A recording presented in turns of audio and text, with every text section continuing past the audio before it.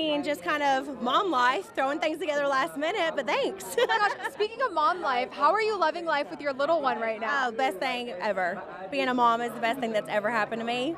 Love it. And you're in a new era. How are you embracing this new era of life? I mean, I'm just trying to have fun and, see what happens. And everything is new right now. Every single thing in my life is brand new, so it's crazy. Are you thinking about getting back into dating at all, or is that just not something you're thinking about? Oh, gosh. I mean, I'm open to whatever, but I do not need a boyfriend right now. Okay.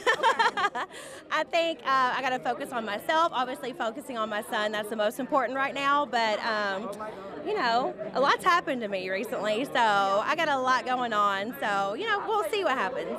And how are you handling everything? How are you coping in this time?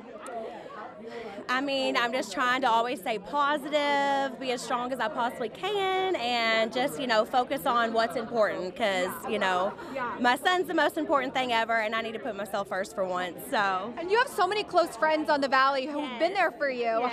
How has your friendship been during this time? I feel like they're so supportive. Oh my gosh, my castmates, they're actually my friends first because the reason we even had this show is because we're all real friends. So they literally have been amazing for me. They're there for me 24/7. They're checking on me every day.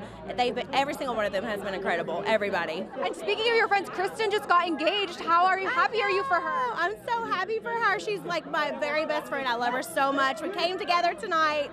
We're each other's dates because Luke is not here. He's out of town right now, so she's my date tonight, and I'm just so happy for them. Now, are you helping her with wedding planning? What can you teach? Oh, I said, let me know if I could do anything. I'm a party planner.